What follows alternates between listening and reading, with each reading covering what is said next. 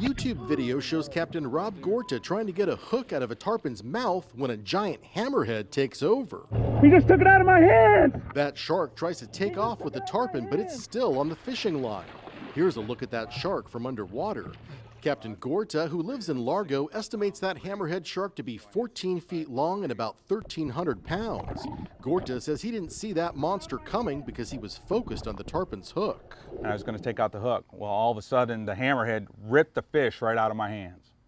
This is a 180-pound fish that it took for me, so imagine the size of the shark. The captain says that video was shot back in early June while they were fishing near the Sunshine Skyway Bridge. Now they just got around to posting that video today. Gorta says the size of the tarpon prevented him from trying to save that fish from the jaws of the hammerhead. We don't want to drag a fish that big in and risk getting knocked in the water where there's a monster shark swimming around us, number one.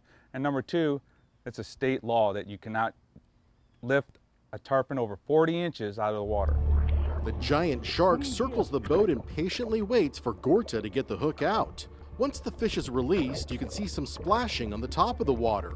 Under the surface, the shark swims away with the tarpon in its mouth, leaving behind scales in its wake. Just an incredible experience. I'll never forget it for the rest of my life, and I was lucky enough to capture it on GoPro video. In Pinellas County, Josh Rojas, Spectrum Bay News 9.